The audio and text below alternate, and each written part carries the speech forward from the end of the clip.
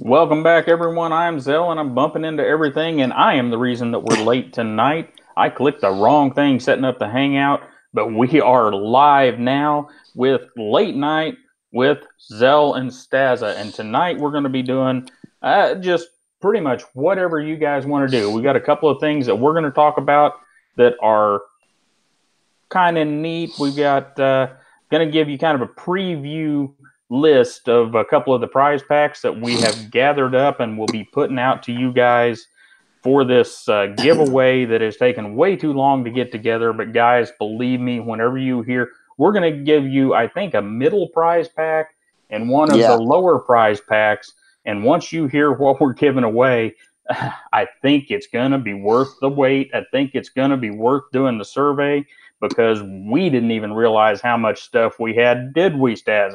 No, not like not even close because stuff starts to get piled up in a box, waiting for different sponsors and stuff, and never really looked at it. And when we put it on paper, I think even though we both knew what was coming, I was kind of flabbergasted. Heck yeah, it was like, whoa, what the heck is going on? Whenever I made that list up for you of the stuff that I have here, I was like, everything on that list is sponsored stuff, and that's just freaking crazy that these sponsors trust us yahoos enough to do this stuff, you know? So cool.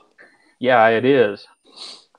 And it just So, it shows how awesome our community is. It truly does. I mean, oh, it you know, really does. I mean, we've got both of the premier knife sharpener companies playing along and even making their stuff even so that if you win the Wicked Edge or you win the uh, KME, either one, you're getting basically the same ability to sharpen the knife, which means Wicked Edge put a lot more money into their package to make sure it was the same as KME's, which is super cool. Uh, Anyhow, we should probably talk knives. We got seven guys on. Anybody? How you doing, everybody? Say hi. How you doing? Let us know who's in here because we can't see anything till you start talking in the chat. yeah, I got some. I got What's Up Woodland Tactical, A Ray, Jared Oh, Connor, Blade Centered. What's up, guys? Love seeing all these people that we see on most of our chats. yeah, and that just made me realize I've got the wrong chat up. I've got the chat for the one where we goofed, Hey, don't worry, I did the same exact thing. so I got to bring up the other chat. I was like, come on, I know these guys are saying hi and all this stuff, and nobody's there. What the Yeah, heck? what's up, gents? All Um, right. oh, is that a Weehaw set? That's a massive torque set you got there. Yes, that is my pride and joy knife building, knife maintenance set. I mean, this one's kind of been pieced out. People have borrowed things for various different stuff, but I've got a copper or brass. You guys tell me. I can't ever keep track of the patina. That's Uh, copper. okay, so got the copper one and got a titanium one of those Scout Leather Company drivers. Got all the bits from T8 to T6 to T15 in this one. And this little ABN bit holder is super cool. It's like $7. It's magnetic and it holds however many bits that is, more than enough for doing knife stuff. Oh, it's magnetic. Yeah, it's magnetic. It holds the bits down in there. It's not like strong magnetic, just enough to hold them in there where, I can take that out and turn it upside down and nothing Yeah, falls out you don't except for want the it too titanium strong. one. You don't want it too strong, then you'd be trying to pry them out of there. Right. But I picked those up, and the reason they're cool is because that fits right down in there Yeah, that's and holds super itself cool. up if you Yeah. drop it in the hole right. What's up, Kiefer? Um, look, I will show if I can get it underneath this screen. You know that Nick Shabazz gave me the idea and told me what to get. It's that Kaizen foam. Yeah, I've got a roll, or not a roll, a sheet of that upstairs. Oh, I ordered some thick one. I don't know if y'all can see this, but look, that's my thing I made, the tray. I got my driver, some Loctite, two X-Acto knives. Here's all my extra spare bits right here. a Benchmade thing, some of that Vibratight, my 3 lubes in the back, my prod bars. There's both of my drivers. I got 4 different. You got to have multiple drivers. I mean, you do a Oh lot of yeah. maintenance. You got to have. And to me, whenever when I'm set up like this, and that organization, it relieves so much stress and makes the knife maintenance a lot more enjoyable instead of Yeah. trying to find looking through drawers trying to find stuff. So after I did that, it oh man, literally a weight was lifted off my shoulders. I know it sounds silly, but it just makes it Oh no, so it much doesn't. easier. That was my biggest thing. I had made a little stand for a couple other things. In fact, I even had a little guide had bit sizes somewhere in one of the videos for making stands for these things. But this little thing at $7 was like the stuff, man. Where do you Because get then I that can hold. from? It was on Amazon, Okay, and I I need one of think them. if you go to my video where I outline all this stuff, and I've got one, uh, it's got a link to this one. Whether it's still good or not, who knows? But yeah, I've got everything in here. I've got the little strider tools in here. In fact, I've got a hinderer tool on the desk down here. Uh, this is a hinderer tool. You Um, seen one like that? no, it's nice. It's Oh, right in there. wait, let me see it. Oh, you made that. Oh, okay. Yeah. I made one too. I made one out of first I started with a penny, and then I went to a thicker a washer. That radius, works fine. Yeah. Yeah. Well, we And got a lot of new people. Real quick, let's just say hey to everybody. Jared, Connor, what's up, A Ray, Manny, uh, what's up, Rick? Let's see, and I'm reading over some of our comments. Thanks, A Ray. I was going for different. He was talking about my Spidey yeah, your Chef. Spidey chef. Yeah, Yeah. let me get over there to you on that. Show that thing off. And while you're showing it off, I'll talk for a minute about these drivers. I'm well aware that the Scout Leather Company drivers have certain people that like them and certain people that don't. Here's the thing with them. They are the cheapest of the professional drivers. And I'm calling them professional drivers because they got some weight to them. They feel good in hand and they're precision and they don't break. Yeah. And that's the important part is that last one. They don't break. Nope. And at $60 a piece, yes, they are expensive. But if you are using 1/4 inch bits all the time, it's my opinion that they're the best deal out there. And do not get the titanium one. I made a mistake and picked up a titanium one whenever it was on sale. Get the brass and copper. They've got a better weight and a better I was about to feel. say it's probably more balanced, huh? Yeah, it feels a lot better. And if you use them a lot, don't be scared away from the price and try to find their wabi sabi ones whenever they've got them, which means they got a little blemish on them somewhere, because just use the heck out of those things. Yeah. They are, once you have one in hand and you actually use it, you'll forget about the 40 to $60 you gave for it because it is just so nice. Now, one question I have, and I haven't ever. I mean, they're really sturdy. I've doing work here and there, trying to rush a maintenance job. I mean, rush a knife maintenance job. I've dropped this off the table several times. Do you have any idea if the tops, the bearings are press fit on there? I wonder if you can put a new one on there if you break that. I mean, like I I said, bet you I've can. dropped mine a few times and it still spins good and everything. It looks like that top thing might just be it's probably press fit in there. Yeah, I'm pretty sure it's just press fit. I haven't worried about it too much because I'm not. People talk about fidget factor in these things. These are not fidgeters for me. No. They're tools. And I was about to say, well, that's the last thing I'm thinking about when I'm doing Now, maintenance on my I knife. don't know if we can see it or not on the camera, but mine has some marks in the knurling and some where it's dropped off the desk or onto the concrete or whatever, and up in the shop and got beat up. Now the titanium, it still looks good, but yeah, they're user drivers, and yeah, they're a bit expensive, but I just kind of wanted to put that out.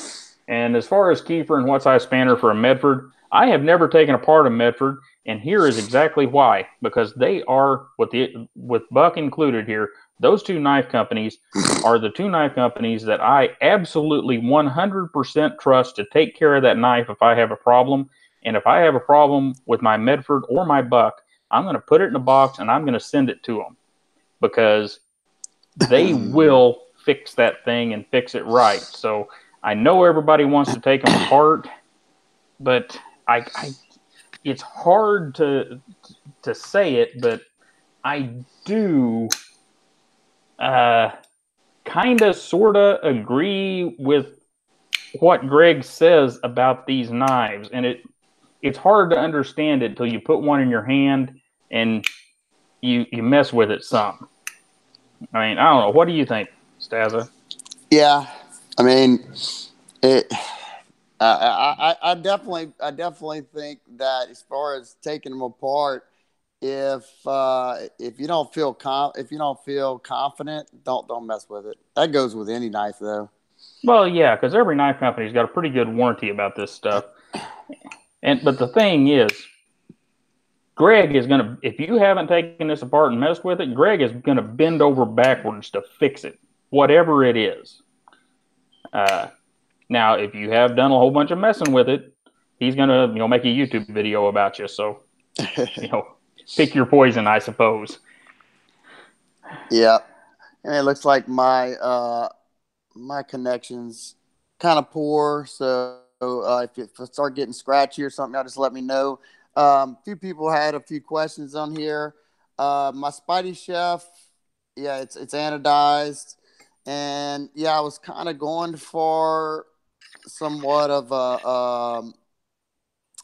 I like that rustic patina look, and I did it like a purplish bronze with gold over the top, and it came out way better than I expected. It came out a lot different than I expected because it's a blasted frame, and that's always going to change up your color. So, can you see what I'm doing, Zoe? Yeah. Okay, because Yeah, you're up. okay, I just popped back up. Let's see what else. Yeah, remember, whatever you're watching there, I'm ahead of you Yeah, because you've got why I lag. asked. That's why I was asking. What's up? What's up, Brian? Who Uh, else? What's up, Doug? Dylan? What's up, Dylan? yeah, well, Slicey, you really shouldn't be wearing unitards even at, a Halloween party. If it's footy pajamas, that's one thing, but a unitard, that's something completely different, and we're not going to talk about that any further. And you're right about Benchmade. They are the Cadillac of production knife customer service. That is absolutely right. And how you doing, Dylan? Like I said, Rick, that's what I had to say. Bob Snyder, are you talking about this knife and this knife? If those are the two you're talking about, this knife is the Roxy 4. This is one of the production prototypes. There's only 4 of them in the world right now, and there will be some minor changes to this one, but this is pretty much what you're going to get in production. They will be released Blade Show next year, Blade Show Atlanta next year. The one beside it is one that I don't know if we will ever see a release on. It is the Master Chief Mark IV, if I remember right. We've got like 5 different versions of the Master Chief. So I lose track of which one's which. But we preferred the smaller version, which I have a production prototype of over here. And it's, as you can see, it's very much the same knife. This one just has about a 1/2 inch longer blade, and it's a big it's a taller knife because of the way the pivot works. This one's got a little bit more complicated to mill out pivot, so it could be a little smaller. Is my dog? You can hear my dog rumbling. Yeah, he's not too bad yet, though. Okay. We'll make it. I'm just gonna let you know, just like last time. If he starts his nonsense, I'm just gonna mute it till he stops. I don't want to blow anybody's eardrums out there. Yeah, Dylan. You say it's .031. If you run down to your local Harbor Freight, Home Depot, Lowe's, whatever, they will have a pair of digital calipers that are good enough for what you're trying to do for like $20. And get you a pair of those so it's easy to read. And you need to let the company know that whenever they make the knife, that the behind the edge thickness needs to be right at 20 thousandths or so. And I know the guys that don't know, this is a continued conversation from last night. We were talking about edge thicknesses and grinds with Dylan. He's got a design coming out with Artisan Cutlery, the Artio, and I'm probably pronouncing that wrong, Dylan. I'm sorry. But and we were talking about some of the technical aspects last night in our IG stream. And one of those was behind the edge thickness. And Slicey, we are working our butts off to get the Todd Knife and Tool knives to you. They are, I can tell you, 2 of them are in production right now. So we're getting closer. This guy right here just went into production. I'm not going to spill all the beans on it, but I will say that it's quite possible that if you are a left-hander out there, that you'll want to be watching Todd Knife and Tool and Zelrick 42, our Instagrams and stuff, because there may be some little beautiful nuggets for you guys. Nougats. Yeah. And, man, what you got on that desk over there, Stassa? You've been putting new stuff down. I got bored, so I actually, in a second, I got a pretty neat knife I want to show off that I just got in today. And it's neat. What's up? What's that one up there by the quiet carry knife? This? Yeah. That's the Iron Pup. Okay. The Berg's Blade Mini Iron Pup. Okay. Yeah, that thing's pretty neat. Made by we. Oh, yeah, but I don't see everything that we make. Now, this is a really, really awesome knife. It's got that custom look and feel to it. Only thing that I would have liked to see different is a thinner grind. It's pretty thick. It's not the best slicer, and it could probably go. I could probably put a nice, good edge on it. But everything else is just so perfect. The detent's dialed in perfect. That perfect size that I like. I mean, anybody with bigger than medium-sized hands, it'd be too small for you, especially when there's no lanyard attachment on it.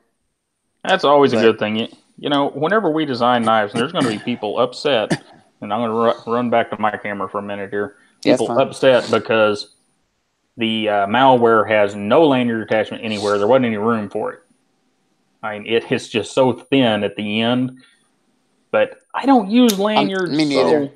Now, especially not on, and I think we talked about this the other night, especially when it, I understand on a knife, let's see if I have one in front of me. Yeah, while you're looking there, I need to answer a question here from A-Ray. A-Ray, this knife, my guess is somewhere 250, 300-ish.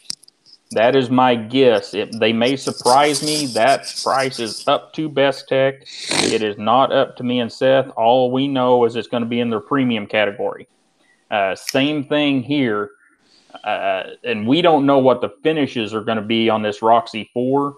So depending on how they do the finishes, it could run up a little higher or it could run a little cheaper. I don't know, but probably 250 to 300. The Roxy that I don't have a version of on the desk right now that's coming out in December from which is basically the tactical box cutter from that's the smaller version of this knife.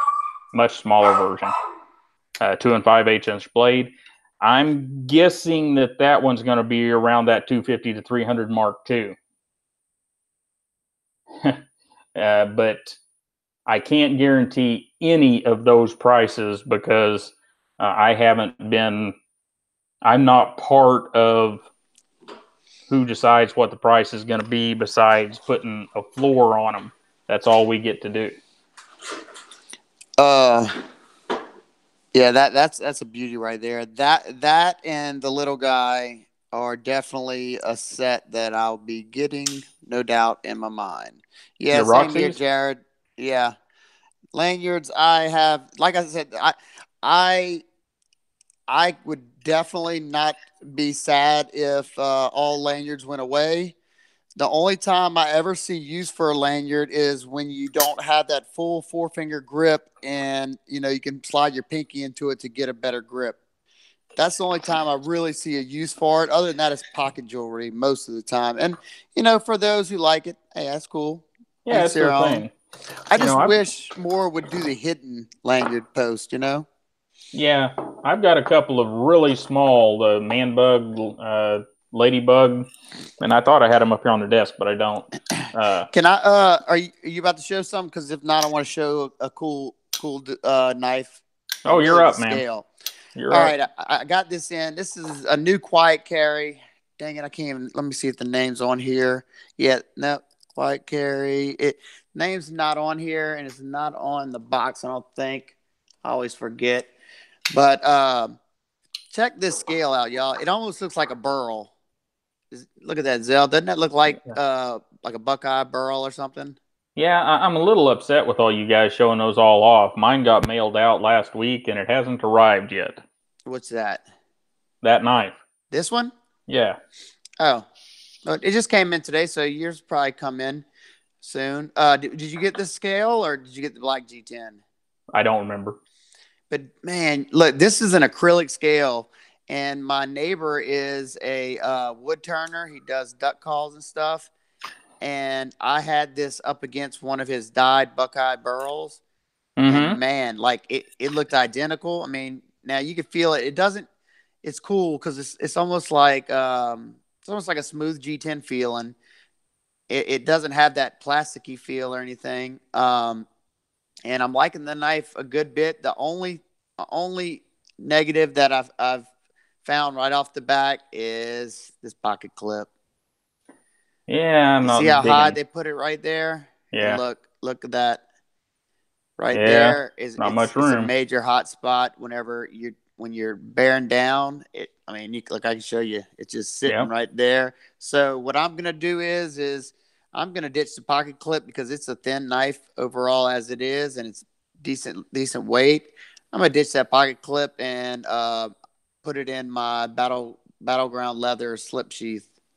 yeah. I'll probably make a pocket floater out of it whenever it arrives. Yeah, it's Excuse me. definitely if that kind of stuff doesn't bother you, it's definitely okay to do that.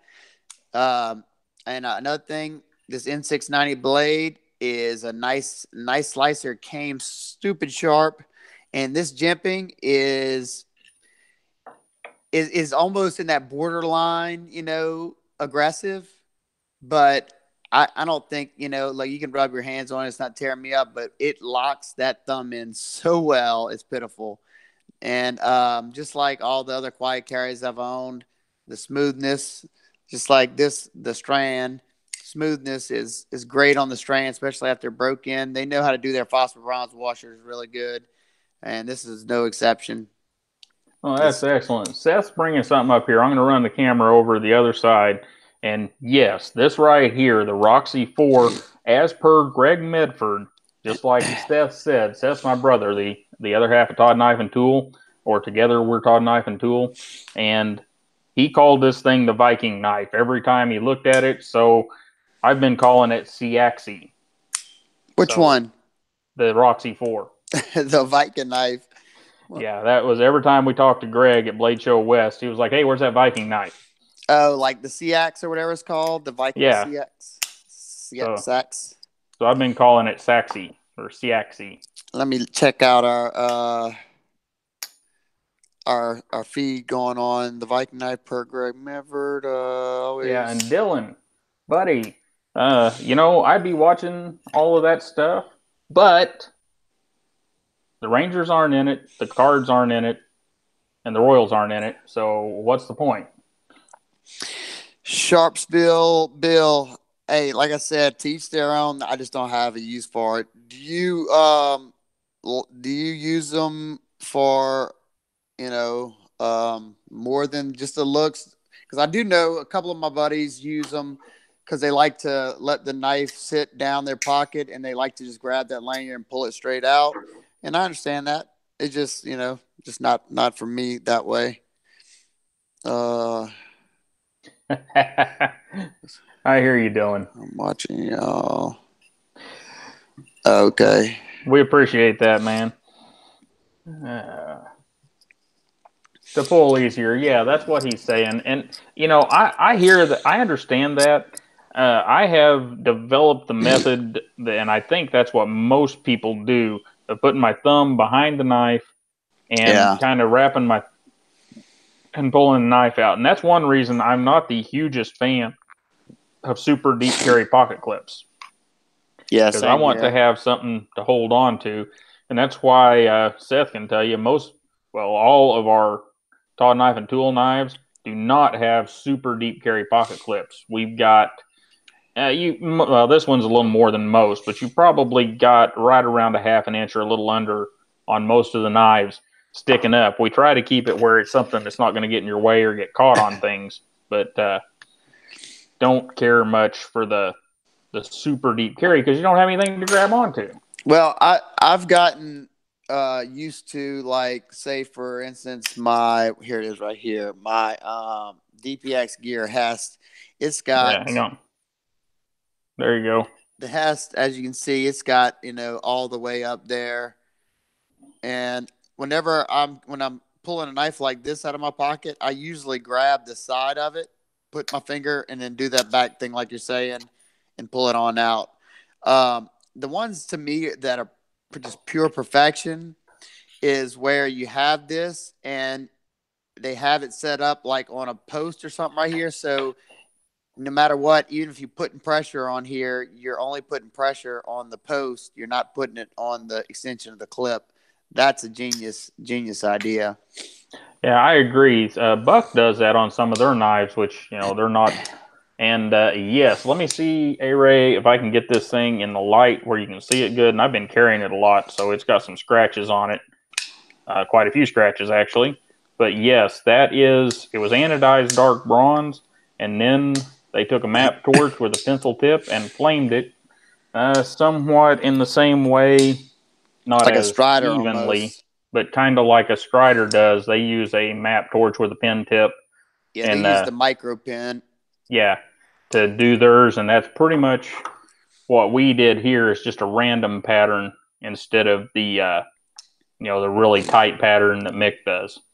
And I don't know if it was on the stream or not, but somebody, or it might have been a email I got. Somebody had asked me if I knew how to do that with a torch. And something you need to know, you need to use the oxygen acetylene torch. It's got to get hot enough, fast enough to make those fine, precise marks. Because there's a few videos, I think even we might have shown them doing it. And I've seen a couple other videos. They turn that oxygen acetylene torch up with a micro tip on it, and literally, basically, they start it, and once it starts turning colors, they just draw the line across and then go back and forth. I mean, it Yeah, literally and takes seconds. like this, same thing here. Mick may have heat anodized, but he may have baked it, but he probably electrically anodized the scale first and then went over it with the flame. Yeah, I would think he went with that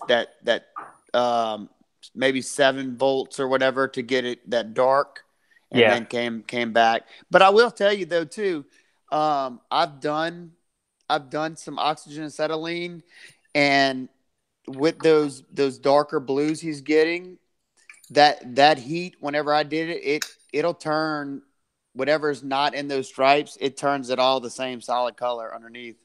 Well, But then maybe that's what he does. he's gotten his. Think about it. He's been doing that pattern ever since he started the company. Now it's gotten tighter and tighter. He used to do that circle swirl pattern back in the Mm-hmm. day when he first started. So he's been able to perfect it over the last however many years he's been open. Right.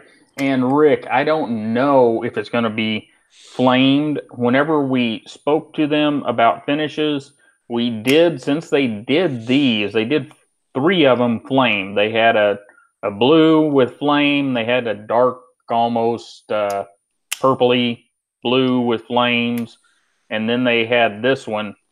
And whenever we talked to them, we asked that they do the blue and we asked that they do this one. Uh, in the production version, we'll have to wait and see what happens. There's always a chance that they may do them, and they may be a limited edition section for only a certain number of knives. Who knows? We'll just have to wait. And Woodland Tactical, the malware is coming your way soon. It is in production, my friend. And there's Tony Meter liking pictures on Instagram. Why isn't he in here on the YouTube stream? We need our encyclopedia. But yeah, the malware is coming at you. It is in production right now and should be out sometime in the next, I'm going to say several weeks. Anyhow, there you are. There's Nick. What else you got over there is cool, Nick? Hey, we talked about these the other night, but what type of the one in the bottom right, the razor blade deal, what the heck is that thing? This is me and Brian both saw Best Damn EDC on YouTube, and I already had a few of these. So once I had seen this on his thing, it looks so interesting. It's called the Giltech Ruck, and when I got mine, I was like, man, mine's not working that good because Brian's was real fluid, and the guy from Best Damn EDC's his was real fluid. And I was all bummed out. I even messaged the owner. What it was is that the blade that I was using, I forgot. I think I was using one of the Lennox Golds. And for some reason, that blade was flexing when I was pushing down because to actuate, you press down. It's got this little torsion spring right here. Mm-hmm. Kind of like a detent, frame lock, whatever. And then behind on this area right here, there's two little nubs on each side. So when you push it down and out, it locks into one of those little holes onto the top of the razor knife and into the blade, and then no rattle whatsoever. You can go out. You can go up. I just went too far, but better give you a better picture. See, this is pushing on the back of the blade. And if I want to take it out like this. When you go to load it back, it's got a track that you put it in, so you're not hitting that that nub, and then you just push this back again, slide the blade. I'm trying to do this behind the camera, so of course I ain't gonna be able to do it. Push that, and it's loaded back. Push it back down. So if you decide to get one, this is a hard anodized aluminum version, super super duper light. I want the titanium version, of course. Very thin. The only thing about this one that I don't love is when it's in that open position, that little thing right there, that little choil. That's not safe. Yeah. So I mean, pretty much what I do is I'm cutting like this. Yeah. Doing my cutting. But the thing I like over this one, over my Rexford rut, and my Big Idea design one is the one hand operation. That is the best thing. If this thing had a pry bar like right here, like a pry / flathead, right. This thing would definitely be my number one. It's the number one as far as ease of use. It has your little cap lifter right there too, but $30 too, I think. Really cheap. Huh, Brian? Aren't these 30? Keep talking, man. I'm gonna grab the Roxy, see if I can find it anyhow. And I'm gonna be doing. I collect stuff like this. Like tools and cutters. I think I have like 10 like tools, kind of like this. And I think I'm gonna do a video on them pretty soon. Not sure if that's something everybody want to see. I'll probably do that. Like I said, I want the titanium version of this, and I don't know if anybody else picked one up, but it's a titanium pry bar that had a Kickstarter project. I can't recall the name of the company, but it has the ratchet little thing in there. It's got like a little titanium or stainless bar that comes up, and it only allows it to bend one way. It's pretty cool. It'll allow you to put a standard driver in there, and they're not that expensive for what it is. Let's see. How much does the tie? I think the tie version, I think it's like 70 or 85 for the tie version. They gave me a tie one because the guy's brother that did his Cerakote became allergic to it. Sounds like he has someone. Yeah, I don't know if he found. I know his Cerakote guy. He was having tons of problems with him, and he's no longer offering. Or when I bought mine, he wasn't offering the Cerakote versions anymore, and he was looking for a new guy. These are hard anodized, so I mean I'm fine with this. And I wanted to check out this version until I decide whether I want the tie version or not. But man, Rick, that's crazy. Was he all right? Rick was saying that No, I see it. Yeah, that's crazy. But like I was just telling him there, the guy was telling me that whoever was doing a Cerakote for him was screwing him over and stuff, and ones that got messed up, he said it wasn't his problem. I mean, I don't know who he was getting it done, but I don't want work done by him. Yeah, no kidding. Well, people were asking about. I said Roxy, I meant Wristy, and there is our Wristy. That's God, that's a beauty. Hey, while you talking about that, I need to grab something real quick, okay? Yeah, okay. And I figured while we're here, we'll just go through some of the stuff I've got on the table, this Todd knife and tool, because it seems to be a topic every time we do one of these, and which is great. We love to hear it that you guys are interested in these things. But we have the Roxy 4. We've talked about that one some already. This is a Master Chief Mark 4, I believe. Either 3 or 4. I can't remember exactly. Seth could probably tell us if he's still in there. But we decided, though, on the smaller Master Chief, this is the Wristy. We don't have a production deal on this one yet, but we will end up with one. It's a 3.5 incher, and the current Rev 2 of it, or Mark 2, has a little more belly to keep the handle the same and give it just a little more backspacer. This backspacer in this one can't really see down in there, but that backspacer is really, really thin in this one. Damon, I'm trying to take your money. I'm waiting on these production guys to get their stuff done. And this is a Val production prototype, and this is a beast. It's a 4-incher. If it goes to production, which we have no idea on this one, it's kind of held up. There will be some changes from this production prototype, but very cool knife. The Val. Which one I love is wait, show me the blade on that one, too. Which one? The one you had before that in your hand? I have the. That one. Yeah, that one. I absolutely love that blade shape, and I love the one that it's got a more of a drop pointish blade, and it's not a flipper. The one y'all doing in washers, that's a beauty. The one that Seth had. Yeah, I don't have one of those up here. And then we've already looked at this one. We'll look at it again real quick. That is the Master Chief. We don't have, but it's another one that's in limbo. I will say this: if the deal doesn't go through, we'll probably do a redesign to Mark whatever we're at now, 5 or 6. What's up, Oaken? And we'll end up with one of these in production because this is just a perfect EDC knife size. Somebody asked about the blade coatings, though. the malware. Okay. Yeah, my chat got disconnected. I'm gonna have to. Oh, I'd say. Somebody said, "What was that? Which that blade coated in?" I guess he's talking about the one in the middle.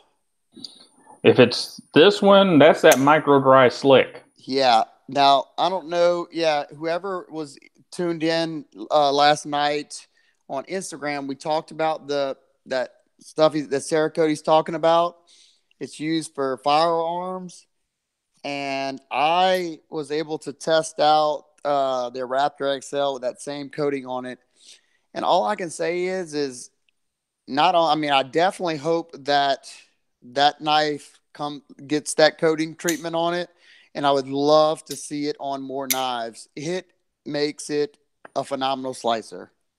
Like, Yeah, we're talking now. It's gonna have to be production somewhere besides China if we do that coating. It'll have to be U.S. or European production because I don't think we're gonna be able to get Cerakote over there for that kind of stuff, which is okay because we're working on that too, guys.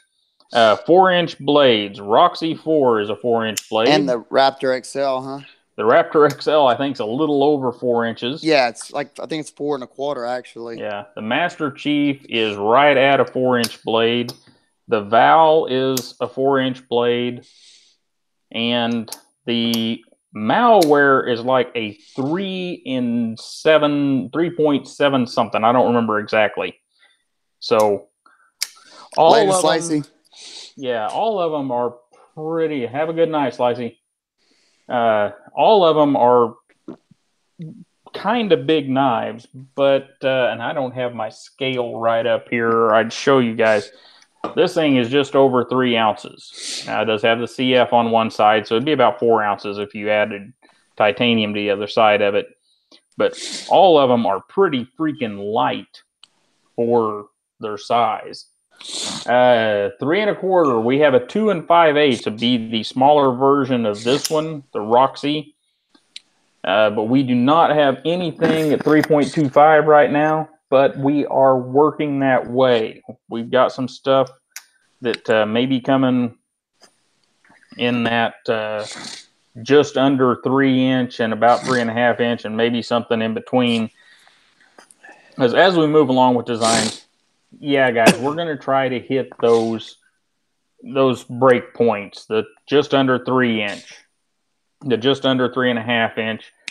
And we understand that, you know, Seth and I both generally carry a 4-inch knife. It's just the way it is for us. So, you know,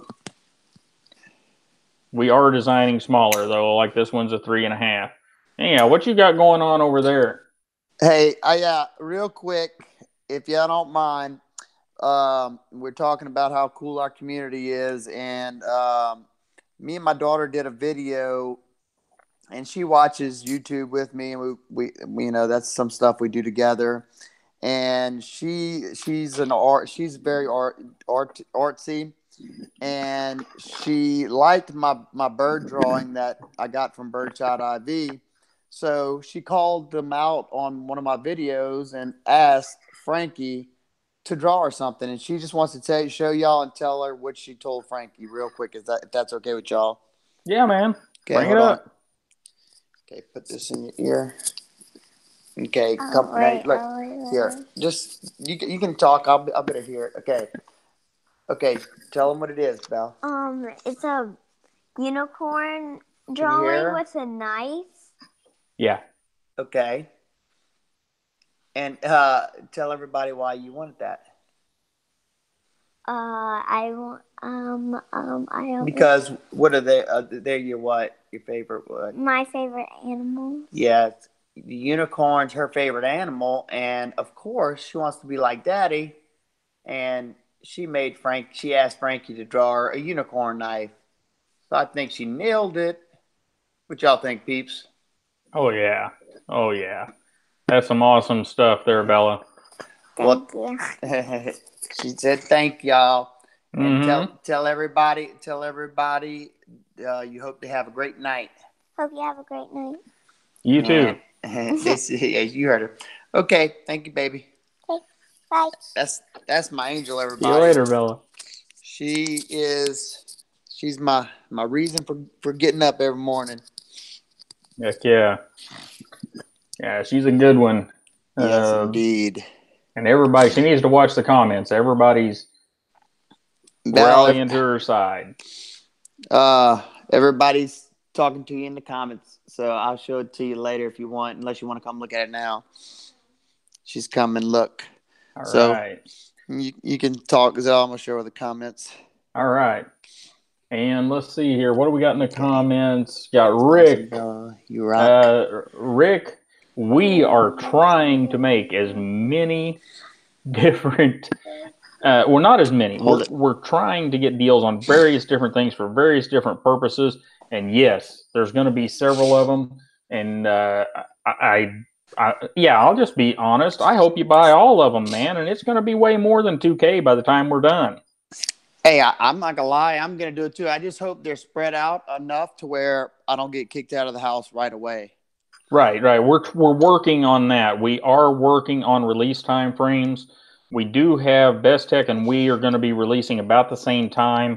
But as we roll into next year, we're going to do our best to keep release time frames where we don't have knives piling up on top of each other, because I sincerely understand that. I really don't like it whenever two things get released that I want all at the same time. And yeah, that's something I want to touch on too, because I don't think some companies understand that they're hurting themselves way more than they're helping, because especially, say for instance, let's just use Todd Knife and Tool, and you got your Roxy coming out, and they drop your Roxy, and a month later they drop the next one, or another company drops one of your designs. Well, two things can happen.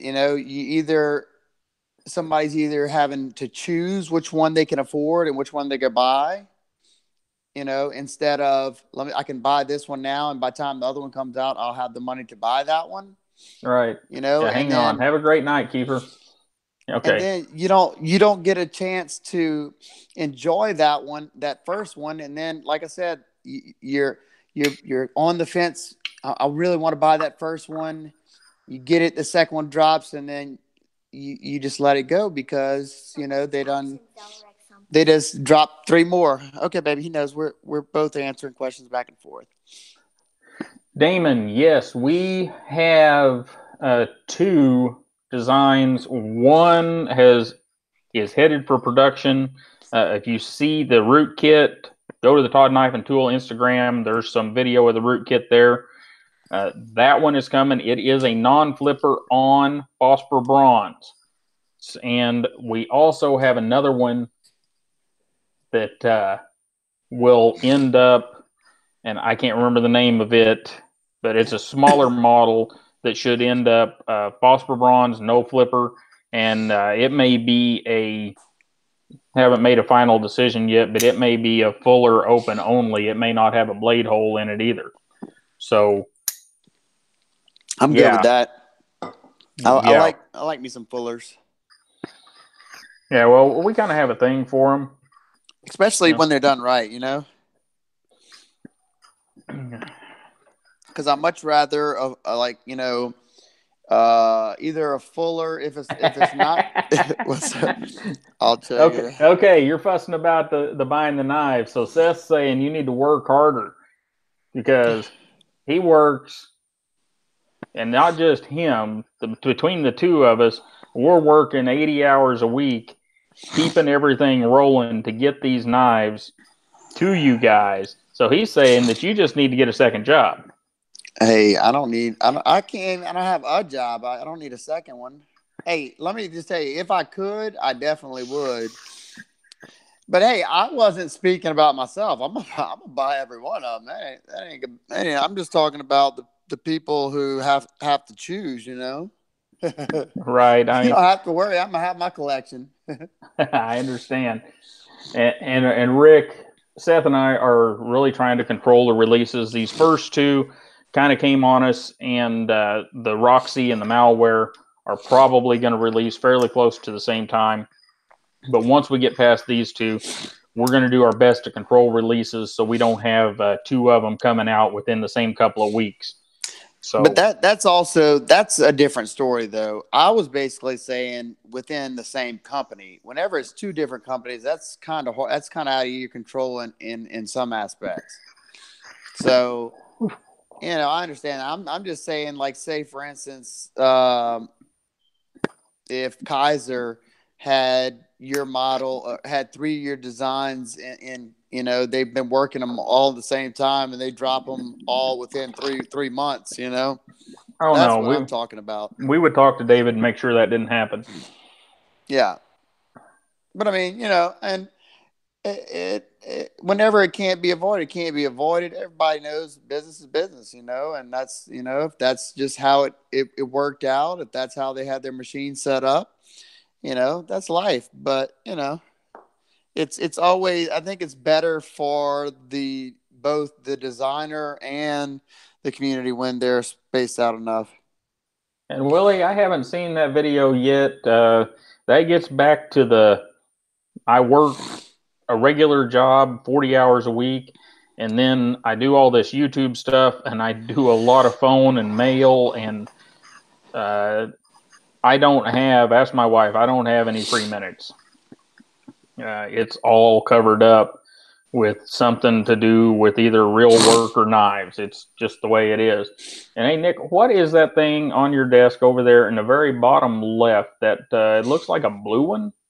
Oh, that's my heavily modified Ontario Trinity, Carter Trinity. I did that flipper delete because these geniuses had a flipper coming out of this choil right here. So when you went to use that choil, you had a flipper there. Oh, you can actually see it. Look, you see where it was right there? Yeah, pull it down away from the camera just a bit. Yeah, okay. And what I did was I deleted that flipper, which is very, very, you got to be very, very careful because as you can see, that's where your stop pin is. Right. So you got to make sure you have enough meat. Then I added this thumb stud to it. I was going to put a blade hole like his real customs, the BBM or whatever it is. And then you figured you'd have to drill hardened steel, and that would be a bum deal. Well, I had to drill it anyway for this thumb stud, and that wasn't really the issue.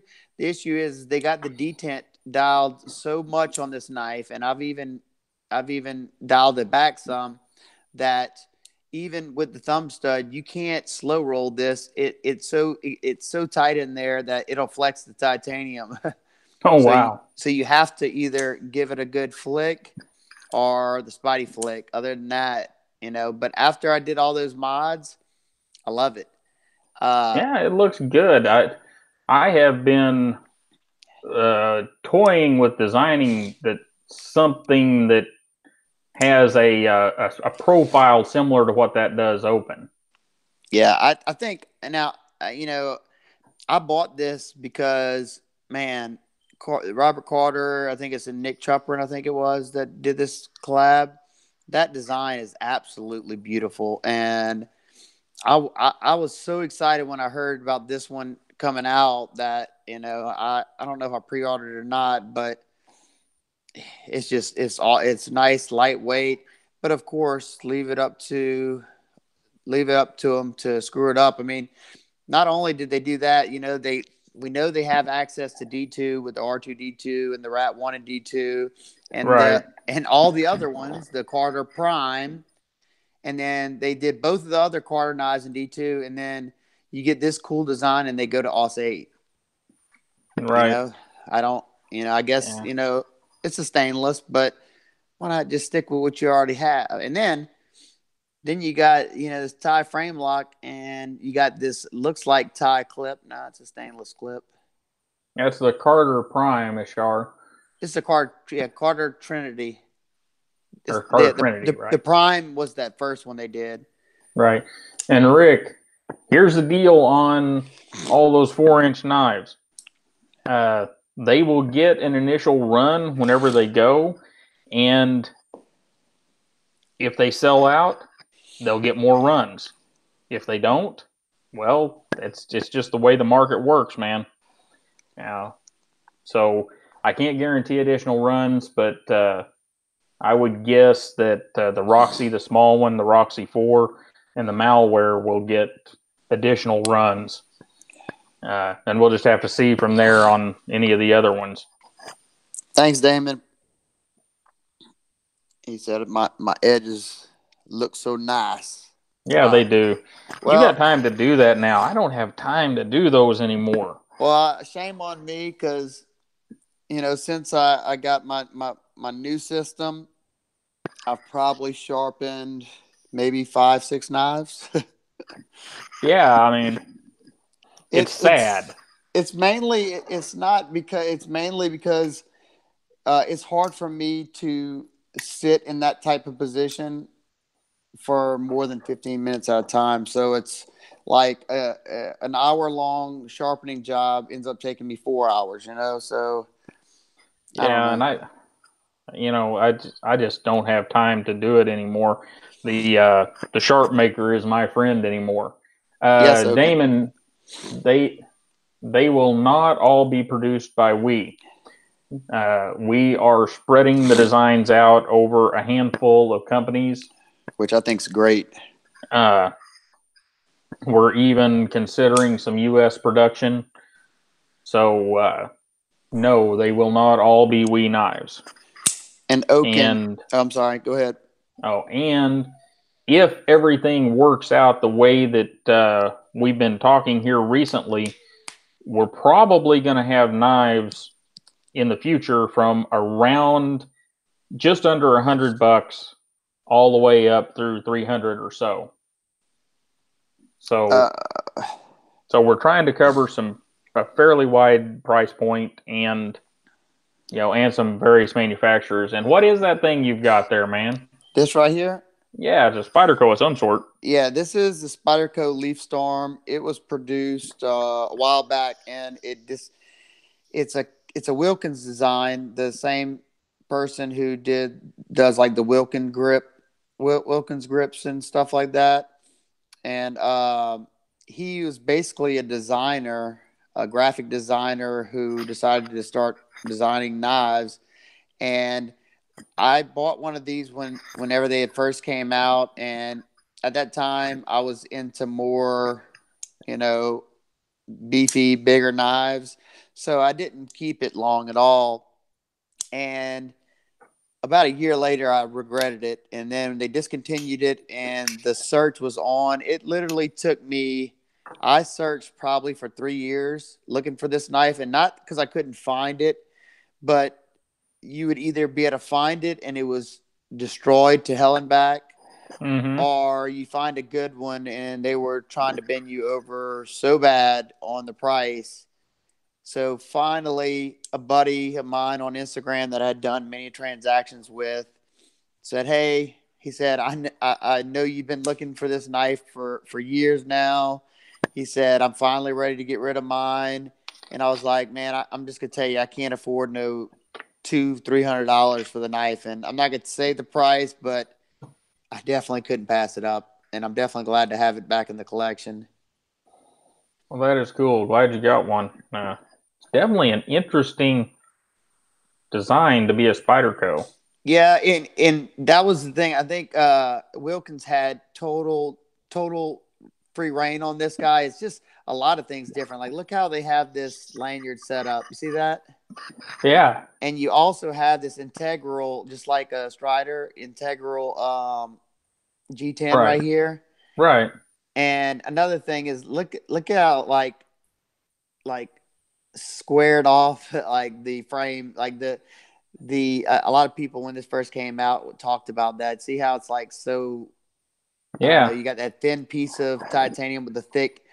And I don't know, it's all those little things that actually draw me to the knife. I mean, it's not the most ergonomic knife because, I mean, as you can see, you really only have this little section to put your fingers. That's why I have a lanyard on this guy to put my finger in there. And you can kind of choke up, but it's not comfortable because that's so wide. But it's just that, different, kind of like I'm sure this guy will be, in five more years, 10 more years, whenever they're really hard to find. And Zell, that knife you got your finger on, I want to buy that when you're done with it. The dog tooth? Yeah. Yeah, we'll make a deal on that at some point. I need to actually do a video on it, Yeah, I and said just whenever you get tired of it. because we've talked about it some. I'll show the guys what we're talking about here.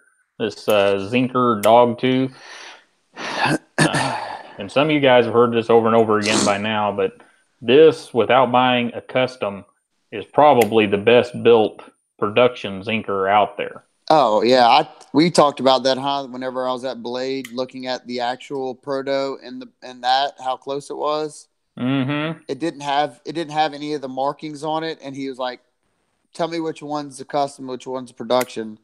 And I was like, "Man, I don't want to sound rude, but I can't." He's like, "No," he said that's how good they did. Yeah, So and like I've said several times now, the big difference between this and a Zinker from Brad is they didn't chamfer all the holes and anodize them a different color or polish them. And that's kind of a downer, but at the price point, if you like the Zinker designs, it's hard to argue with this. And it's another one of those compound grinds that it just cuts. It's for looks, and it doesn't really mess anything up. So, and it's got, for you guys that like the deep carry pocket clips, really deep carry pocket clip. yeah. Damon, yeah, that's one knife that is definitely the stretch. It's definitely an ugly knife. Well, in my opinion, ugly knife, but ergos and performance. The performance, I've had 3 stretches, and man, talk about a good worker. Have you ever had one, Zell? I have looked over the years many times at a stretch, and I've never bought one. And I don't know why. I when the Hap 40 was out, I thought about it. I thought about getting a ZDP 189 one, and I've just never pulled the trigger on one. Yeah, I'll be honest. Like I said, I had the Hap 40 one, and I've had a ZDP, and I've had the VD10 one. And if I had to choose, it would be the ZDP one all day, every day. Oh, yeah, I like ZDP 189. I know it has its drawbacks, but I still like that steel a lot. I'll tell you, though, Spyderco does a really good job. I didn't notice it to be chippy at all. Right. Because I know some companies, Rockwell it really, really high, and then it tends to chip. But they erred on the side of caution, and it performs really well. Super Blue stretch. Yeah, I never was really into the Super Blue. I had a Super Blue Delica back in not a Delica, Cali 3, way back in the day. And I don't know. Don't get me wrong, it's a good steel, and it takes a stupid sharp edge, but I'm not a huge patina guy on my blades in some knives, and of course, that one patina's quick is nice. Yeah. I have one light blue FRN. Yeah, that's the one that's hard to find, huh? The ZD, he's talking about the stretch and that light blue FRN. That was like I think it was a Sprint color. Now you can only get the British racing green. Dogtooth again. Yeah, we can hit the dogtooth up again. And there we go. That is the dogtooth. And I think we're going to take a moment here, and we're going to go through a couple of the prize packs for the giveaway. That's what I want. I'm itching for it. Yeah. Don't get too terribly excited yet, because we've got to get some stuff in the air, get some stuff down to Stassa and some stuff up here to me. And as soon as we've got that done, then we will unleash the giveaway on everybody. So, so we're talking about probably another week or so. But, go ahead, Stassa. We're just going to give y'all a small little taste. We're going to give you the prize package 4 and our prize package 6. Is that okay with you, Zell? That sounds good to me. You want to go ahead and read one off? Yeah, and I want y'all to know we have 6 prize packages, and this is prize number 4. Think about that as I'm reading it, and prize number 6. Okay, so I'm gonna go ahead and read the prize package number 4, and the main thing that both Zell and I were trying to accomplish is we wanted to make the packages full of some of our favorite gear to use. Nothing in these packages is going to be stuff that we wouldn't recommend.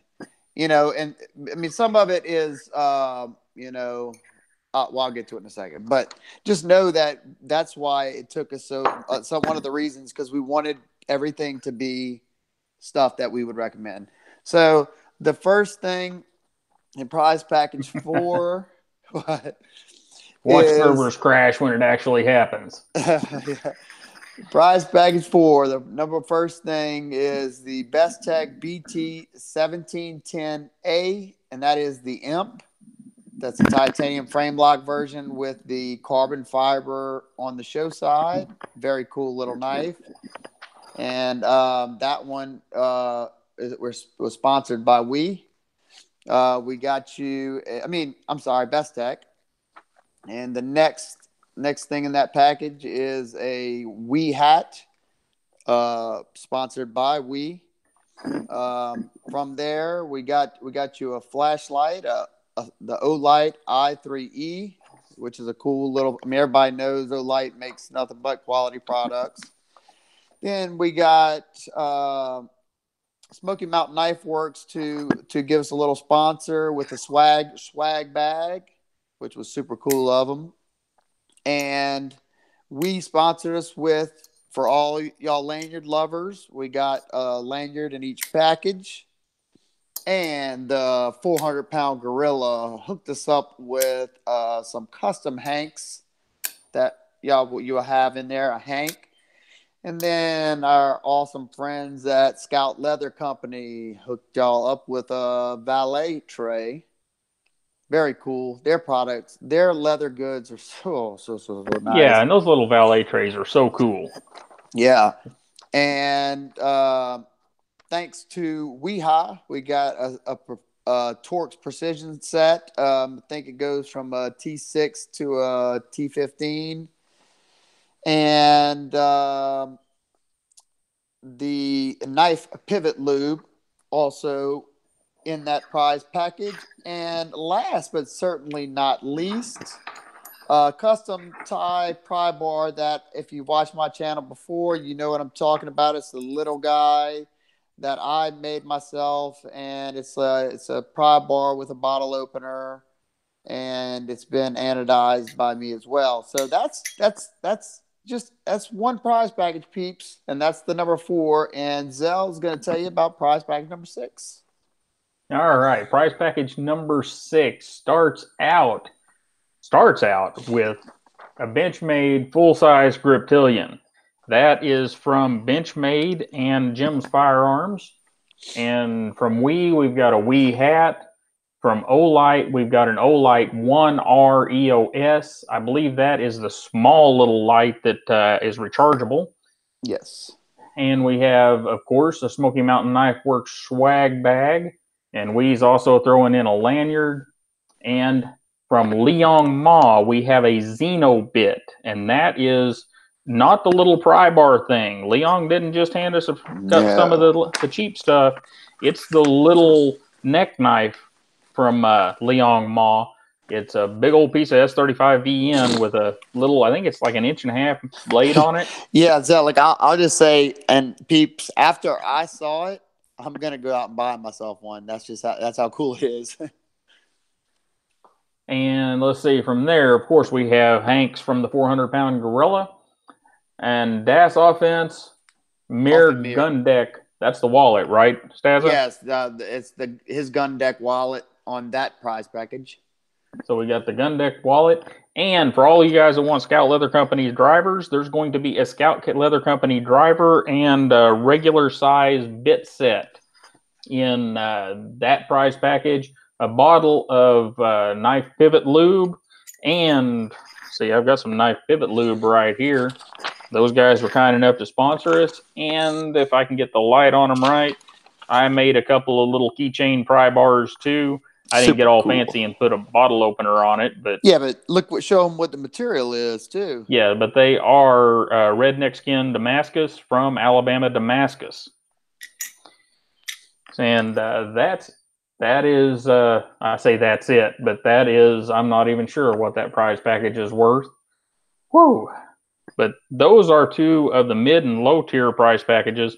And of course, the two upper prize packages both have a sharpening system in them and other things. So that's just kind of a sneak peek as to what the prize packages would be.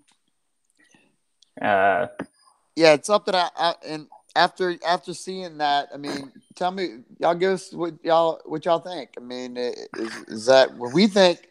We think they're full of quality products, and we're happy to be sponsored by all these companies. But we would definitely like to hear y'all feedback. I mean, would you be excited to win either one of those? And like I said, and Zelrick said, those are nowhere near our first and second prizes.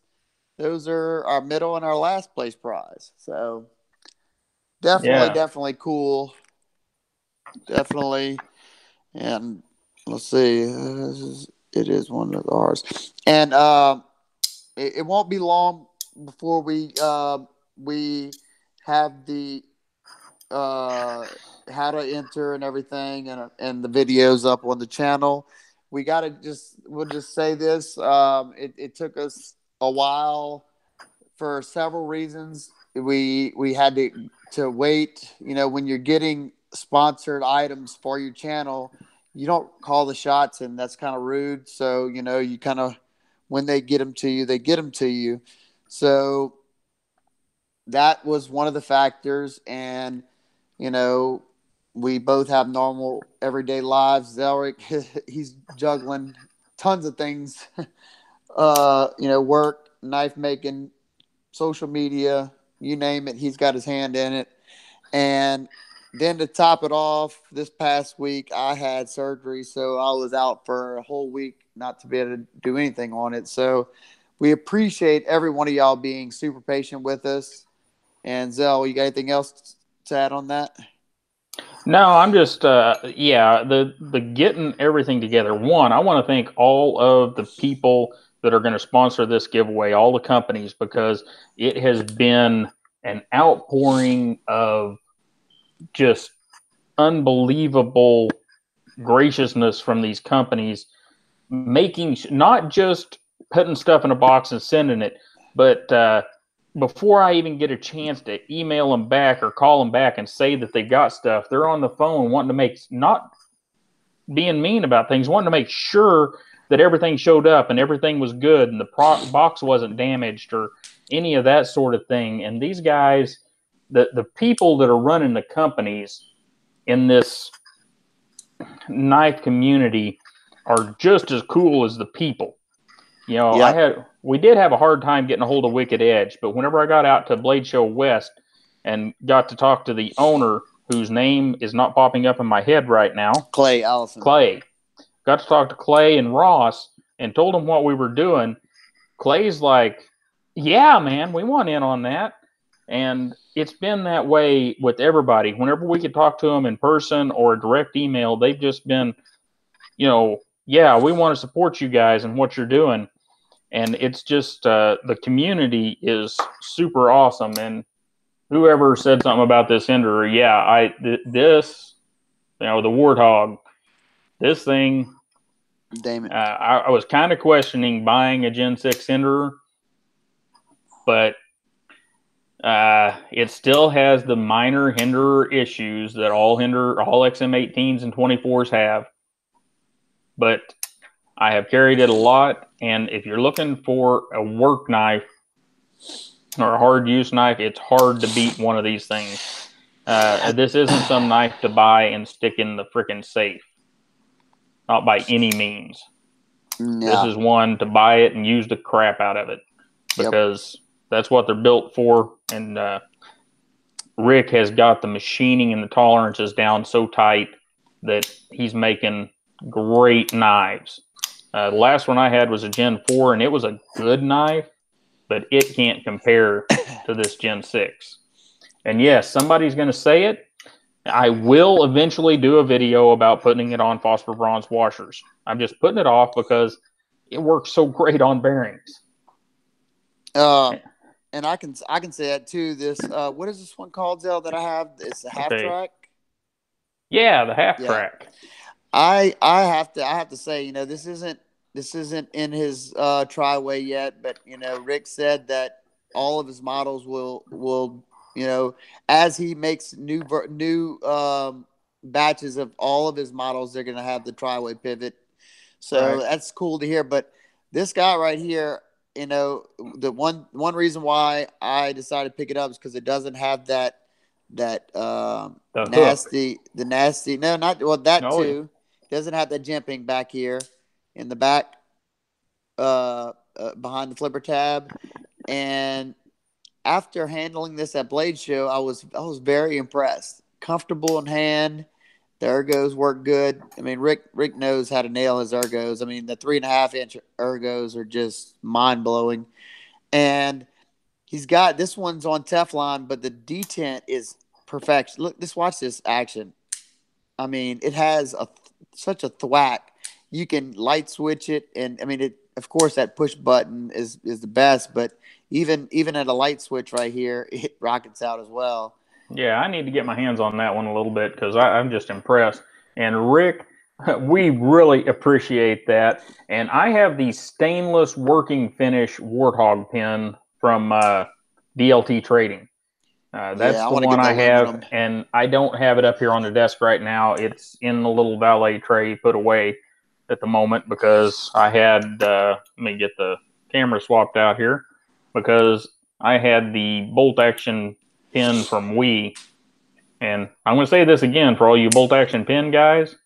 Wii selling these things for mid-60s. Yeah, that's stupid cheap, especially because I've worked at a machine shop and I see all that milling on there. I don't know how they do it. I really don't. I don't know either. Mind-boggling. I know at Blade Show West, whenever I saw that we were going to put them out, I went over there. I grabbed 2 of them for me and Seth, and I was glad that I did because Blade Show opened at, I forget what, 10 that morning on Friday, and by noon, probably by 11, every one of the bolt action pins was gone. They've got a good action on them, works good, easy to manipulate. They put a pretty good cartridge in them. It's not my favorite. It's a thick cartridge. Not a fine point, but it writes well. But that's why I don't have the Hinderer pin.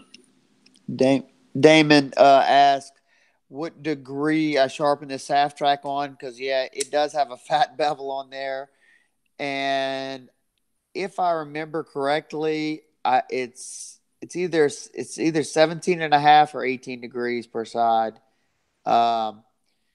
And I did it purposely. I knew it was gonna make it a pretty fat bevel, but this is a user for me, and I wanted it to perform just a little bit better because it's got this saber grind on here, and it's fairly thick behind the edge because it's a stout little knife, but it still performs well. I mean, I did a video showing some of my actual testing that I do on pretty much every knife I review, and it did great. I mean, the only thing that it kind of struggled with, and it's just it's the nature of the beast when you get a thicker blade stock like that, is thick.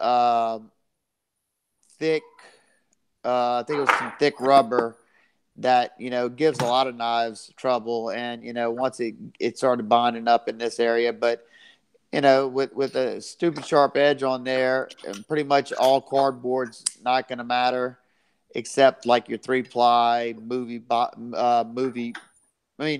TV box stuff.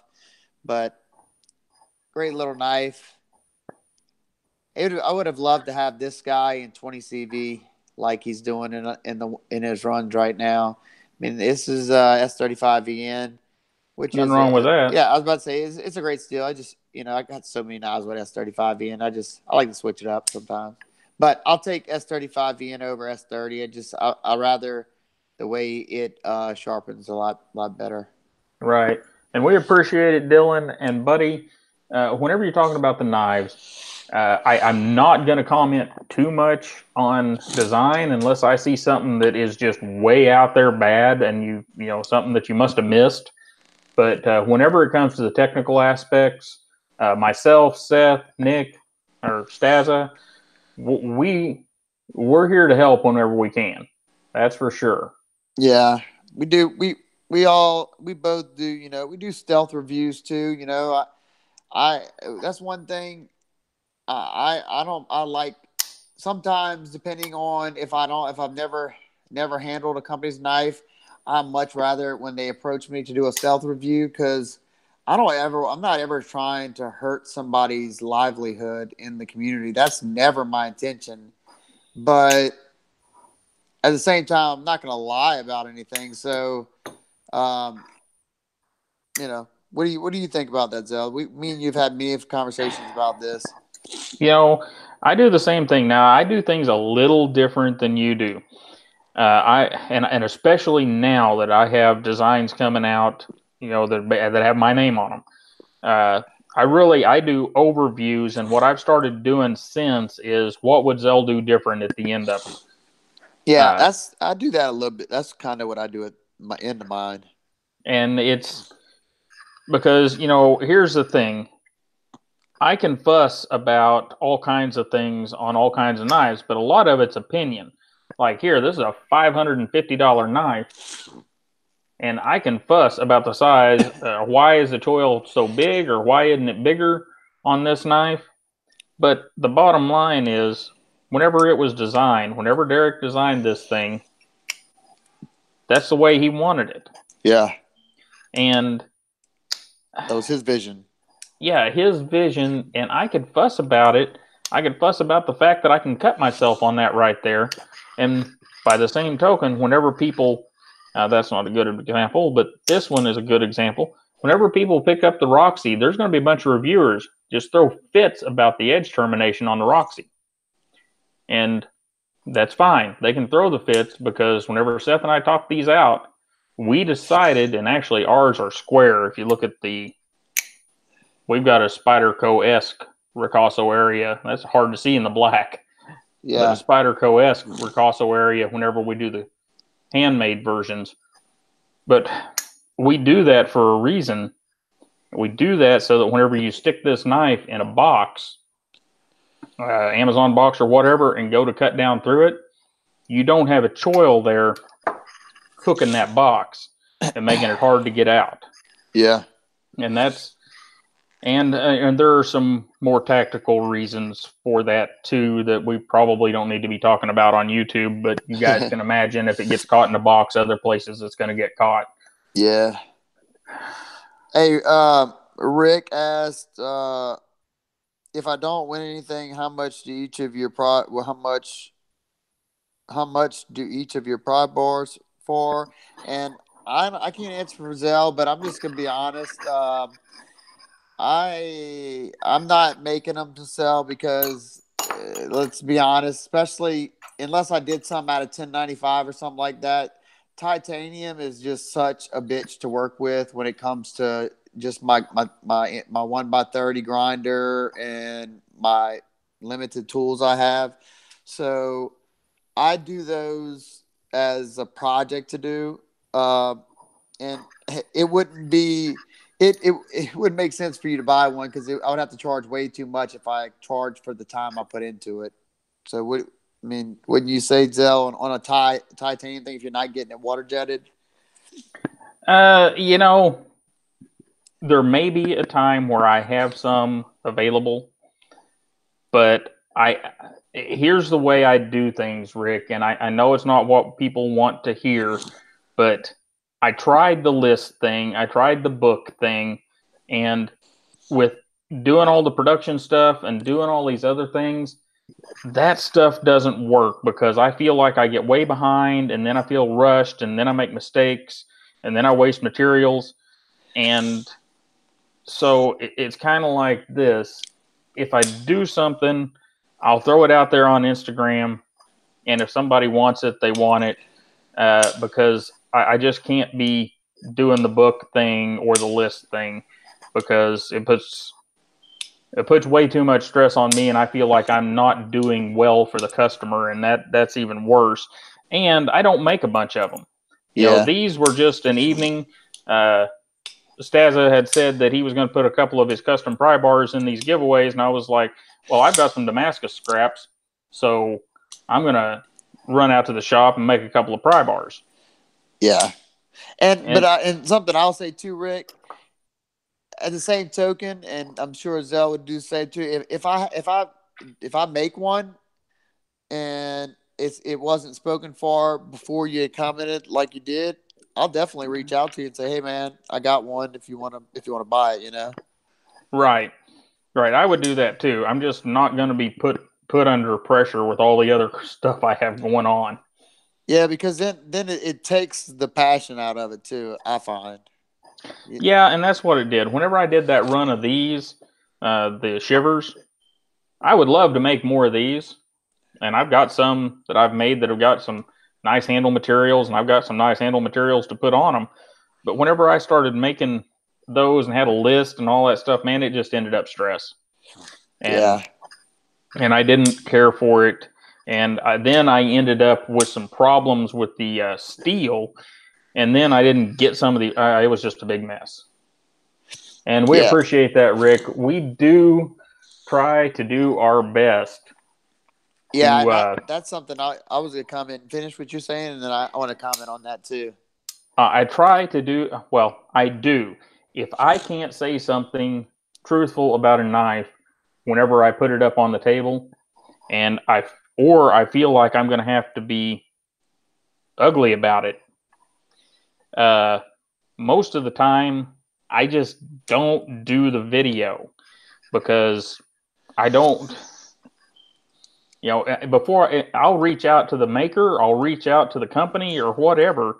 But if I can't come to a resolution doing that, sometimes I will just shelve it. I've got probably 20 or 30 knives over there that I have let other reviewers do all the whining and moaning about.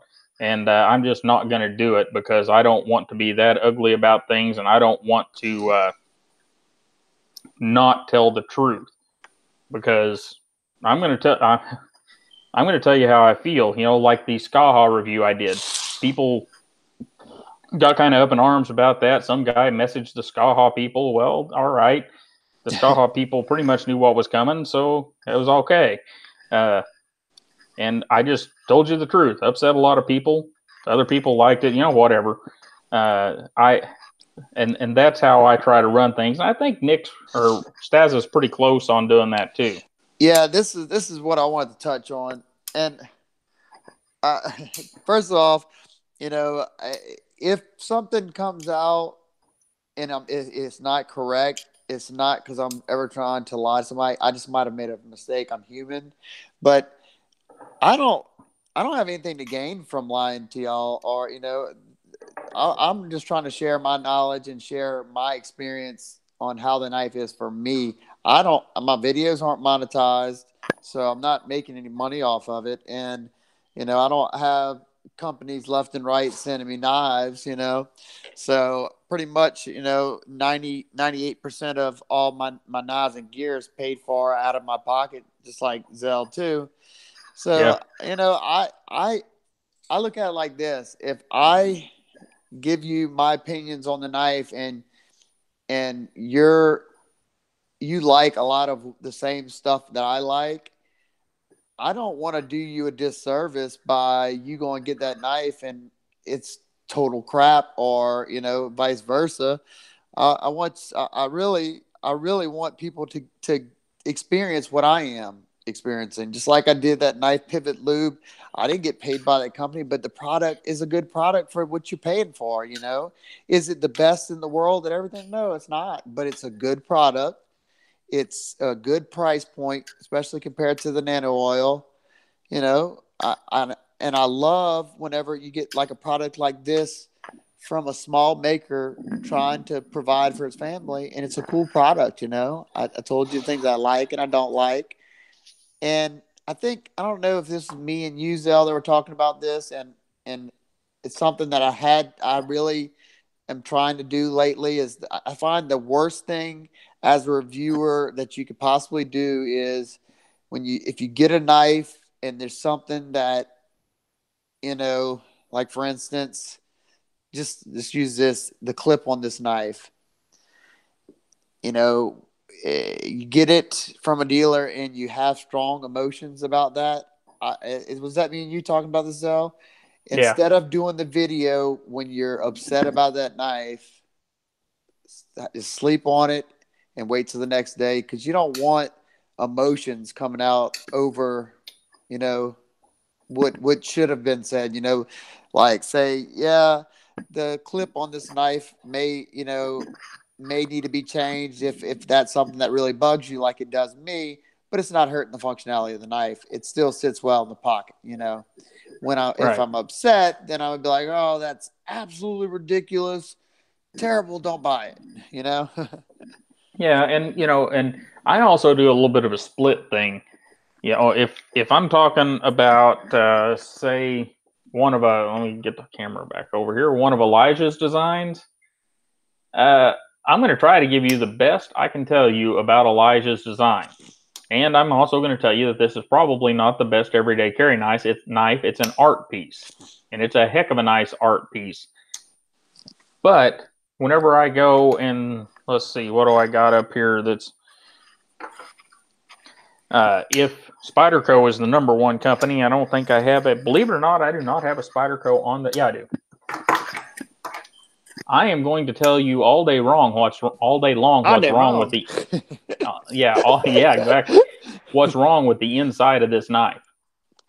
Why? Because Spyderco is a big enough company; they should know better. Yep. And sometimes they listen. I would be more likely with, say, Elijah to, if I saw something glaringly wrong, I'd be more likely to call him up and say, hey, dude, why'd you do this? Yeah. And, but Spyderco, I can't exactly call Sal or Eric and say, hey, man, why'd you do that? Yeah. I'll tell you, that's one, ever since Zell and I became friends, we both do it to each other. Try to balance it, like in anybody else who does YouTube. If you ever have this, something doesn't feel right, usually it's good for me to ask Zell his opinion, just because it'll sometimes help me think outside the box, or it'll give me a different perspective, which sometimes is like, oh, I didn't even think about it like that, and that's definitely right. So absolutely, it's good to discuss things with not just one person. That's something, whenever I hear a lot of people, you find this one reviewer and that's all you ever pay attention to, but it's not smart. Well, yeah, and you have to realize there's different reviewers with different ideas, and that is a danger. That is a major danger that we have in the industry. We can't have one reviewer or a couple of reviewers controlling the industry and what they're doing. And you got to be careful about that, because you got to watch the companies. They listen. They are listening to what we're saying, and they are making decisions on these knives.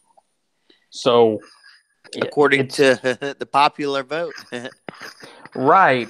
So if you have one guy out there that's making a lot of noise, and he's got a lot of people agreeing with him, you may come up with some of the stupidest crap ever on a knife just because of that one guy.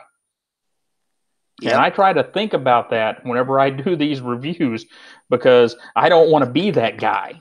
Yeah. Yep. You see it transcending into the next design they make, and you're like, wait a minute. Absolutely. I mean, I didn't mean it like that. If it's a change for good, awesome. But if it's not, ooh. Yeah.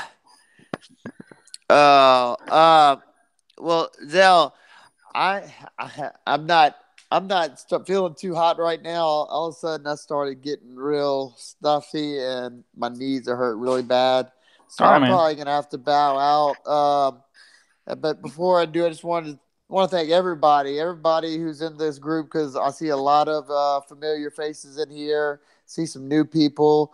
We love hanging out with y'all guys, and I think it's mostly guys, but we really enjoy these, and we appreciate all y'all support.